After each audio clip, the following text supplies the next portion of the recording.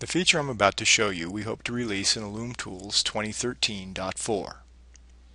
If I come up to the Room menu, you'll notice a new selection titled Layout Assistant. Up pops a new dialog, and the first thing I'm going to do is select a single room. Notice it's L-shaped. And I'm going to select a luminaire instance. It can be anywhere in the drawing. It doesn't have to be in the room you're working on. Now I'm going to align and size the ceiling tile, which is done with 3 clicks. And the next thing I'll do is just click the button Layout Assistant.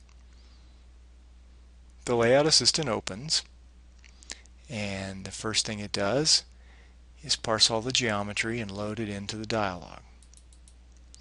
I'm going to go up and tell the assistant that I'd like 30 foot candles in this room, and it's going to use the family instance that we selected.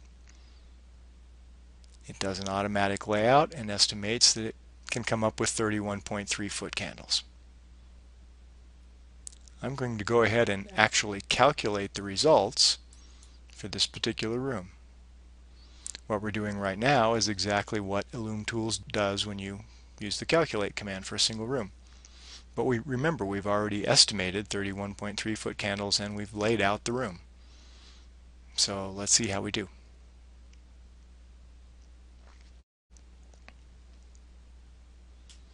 It's important to note that this is an L-shaped room. Zonal cavity calculations, which is used all over the lighting industry, is restricted to a rectangular space. Well, here we have it.